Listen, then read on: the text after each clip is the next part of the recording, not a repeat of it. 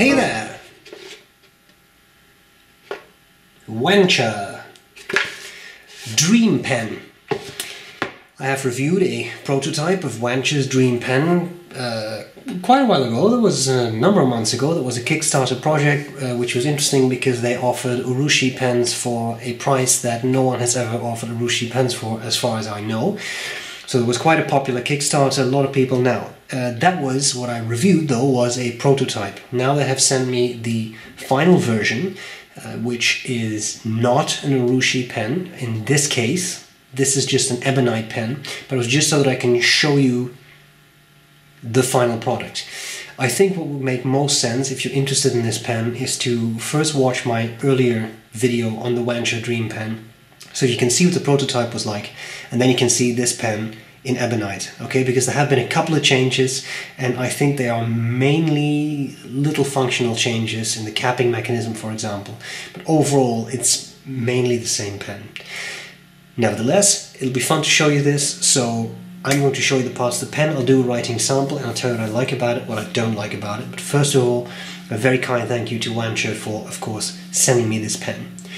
Let's get cracking. Okay, so here we have that Wancher Dream Pen. Comes in a lovely little wooden box, very Japanese, I would say. I like their logo. Simple pens. As I said, there was this Kickstarter, and this is not one of the urushi models. This is just an Ebonite model. I'll show you the pen in just a second. What do you get? You get an instruction manual. You get the little business card, and you get some commercials for their new glass nib pen. You get, I'm assuming, yeah, a care guide, QR code. That's kind of neat. You get some cartridges. They're in this little, very Japanese paper bag. And then you have a little pen kimono, which is kind of neat. I mean, it is cool that you get that. Okay, so I'll show you the pen in a sec, but what was the whole joy in this? The whole joy in this was that these are pretty affordable urushi pens, because you can have an urushi pen for about $450 US, which is not terrible, I would say, given that many urushi pens start at about $1,000. This, I think, was 200 with a steel nib or 330 with 14K nib, and there is an 18 karat nib available at extra cost. But as I said, this is not urushi, this is just Ebonite. Okay, so let's be clear about that. This is not black urushi.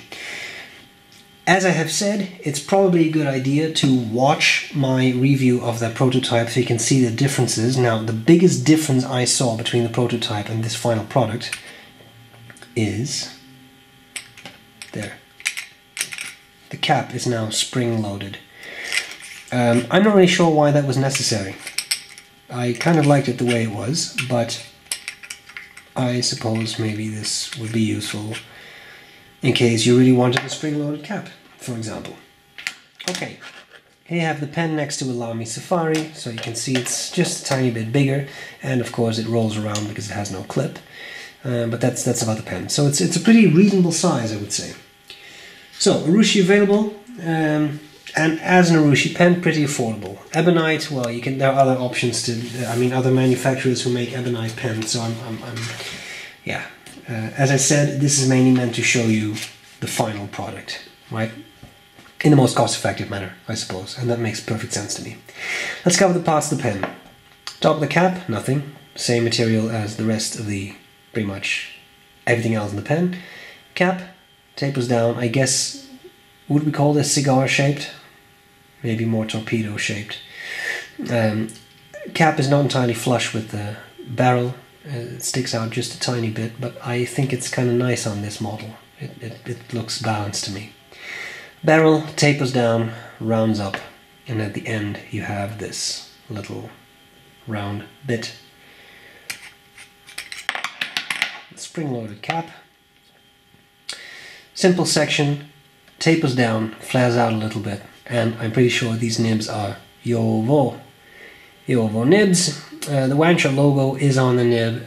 This is a 14 karat, so it says 14K 585 for the gold content. B.R.E.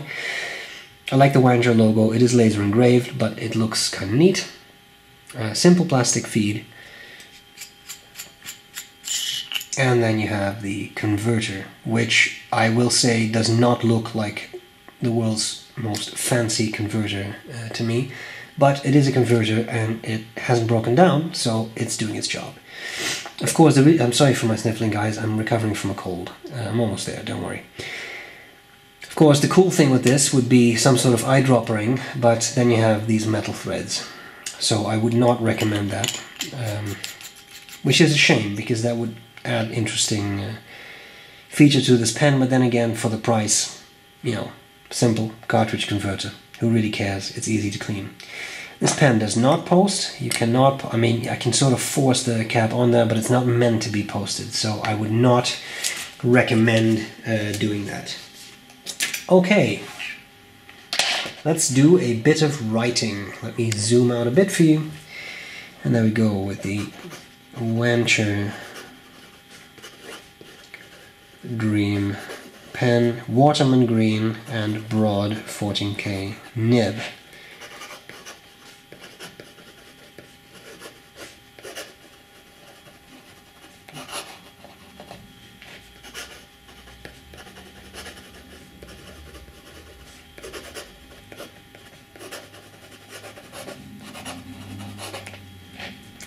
Nib is pretty smooth. It's not the absolute smoothest nib I have ever used in my life, but it's definitely not scratchy.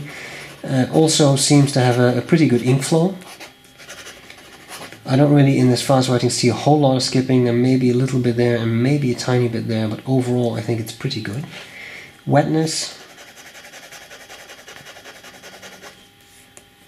as I said, pretty good. Not a gusher, not super dry, pretty nicely tuned. As always, very, very careful, but line variation I can squeeze out a little bit, but as I said, be careful, it's not advertised as being a flex nib. Reverse writing is possible. You definitely go from, I would say, a broad to an extra fine, but it also gets a lot lighter as you write, because it is smooth, I will say that, and I don't have the feeling it dries out very quickly, but it's definitely a lot drier, so this may only work with very dark inks. Okay, the end of the writing part. Let's see what I like about it and what I don't like about it. Here's Wancher. Sorry. So, what do I like and dislike about this pen? Of course, I'm wearing a black shirt, so I'm very sorry. I try to hold this up to my pale face. There's also less hair every day, it seems, so there's definitely some space to hold this up. Now, what do I like about it? What do I not like about it? Well, there's actually quite a couple things to like. Is it super cheap? No. Let's face it, $200–300, $450 for the Urushi. It's not cheap, but it's relatively cheap. Given that the average Urushi pen, I would say, would set you back at least $1,000. Maybe you can get something a bit less expensive, like the Platinum Izumo. That is probably street price of about $680, $685 US. So it can be a little cheaper, but a lot of the Japanese Urushi pens, especially the slightly bigger ones, are expensive. They're expensive, and I think what Wancher is doing with trying to make this type of pen available to a larger audience is very, very cool. So I like that. Cartridge converter filling system, hey, it's simple. But the more I use pens, the more I start to like cartridge converter filling systems, because they're easy to clean, and the only movable part is in the converter. And if the converter breaks, you flick out the converter and you buy a new converter for $7 or something, and your pen works again. With a piston filler, that can be a problem. I love my Omas Paragon, but with Omas out of business, if anything breaks in that piston, who's going to fix it, right? So in that regard, a cartridge converter pen is not that bad. And I too, in the past, have sung praises of piston fillers, but the more I think about it, the more I'm coming back from that, to be honest. Cartridge converter, easy to clean, not a lot of moving parts, very simple, and that's all. Having said that, it would be really cool if you could use this pen as an eyedropper, but with the metal threads, I don't think you should. The pen works, the section is comfortable, these big threads are not very sharp. I did have one, and that's a slightly more serious issue. There is an inner cap in this cap. Oh my goodness, I can actually show it for once because it's quite bright out. The light is coming in exactly the right angle. Choirs of angels start to sing, hallelujah, etc. I'll end there. This inner cap has a tiny gap between the inside of the outer cap and the outside of the inner cap. What's the problem? That the nib gets snagged. And at some point I tried to cap the pen and I thought, what? Oh, ooh. And I carefully took it out. Unfortunately, the nib was not damaged, but I'm pretty sure that spring-loaded or not, if you do this hard enough, or you yank out the pen, or you put it in there and you bend it up by accident, you can definitely demolish your nib, or at the very least bend it, bend the nibs. Sorry, bend the tines. And that's the problem. I don't really see the issue of why we need a spring-loaded cap at all. It's such a simple design. I would say don't make it any more complicated than it needs to be. I don't remember the prototype having a spring-loaded cap, and it was just so... there we go. It just actually got snagged. So that is the issue. You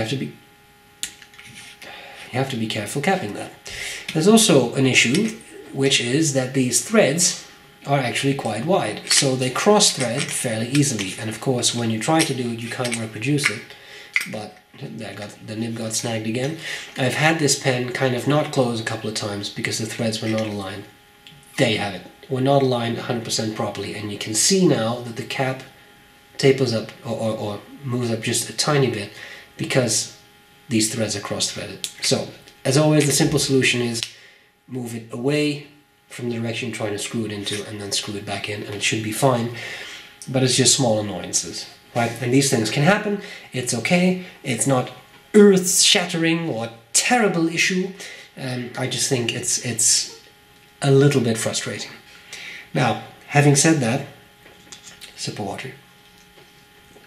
Having said that, I know this is Ebonite, but if you buy the Urushi for $450 US, I really don't think that's that bad, because I don't know of other Urushi pens that are actual Urushi and that are at that price. So in all, I think you're actually getting a pretty sweet deal with this, and I'm sure that is why this Kickstarter was so incredibly popular. You get a good deal, and people want that. Nice pen, very simple design, understated elegance. I find this very Japanese, very simple, very elegant. It works, the nib writes very nicely, and even though this is Ebonite, you can get it in Urushi for a pretty affordable price. I think it's a win-win situation. Cap snags and cross threads notwithstanding, I think you'll manage. For that price, you'll manage. Especially given what it is, right? Urushi and all that. So, there you have it. A kind thank you to Wancher for sending me the pen. I appreciate it. Guys, I hope this was useful. Useful to see the final product. And that's all there's to it. I'll gladly see you later. Bye-bye. Bye.